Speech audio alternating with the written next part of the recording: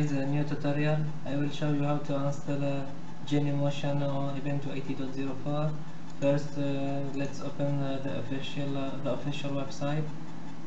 Here we must download first the Genymotion. So click on sign in and go to create an account and give your username, company tip, personal, usage tip, testing, and I accept the terms and condition and create an account. Okay, the user is already. Let's change it to 2018. Okay, thank you for registering. You must have a confirmation email. I will check it. Okay, now the account is activated, so we can download the Genymotion. So choose Linux and download the trial version.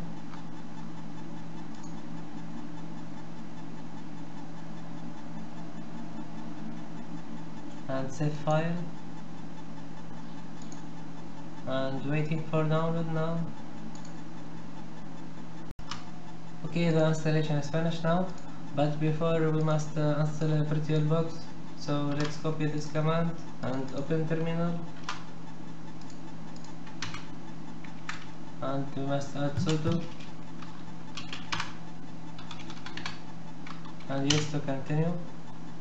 And now I start to install a VirtualBox, so please wait. Okay, the installation is finished now, so let's go inside the download, and here is Genymotion. So we must add the access for execution, so go Genymotion.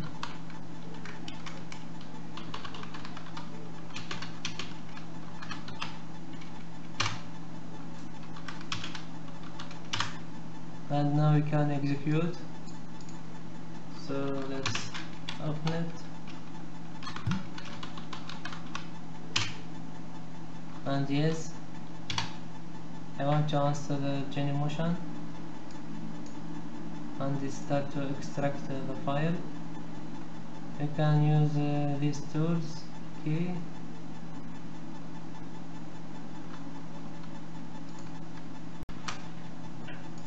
Okay, let's go inside this file.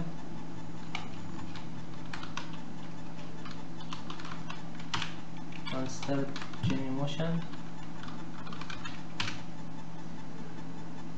And now Genymotion is open. So sign in or enter license.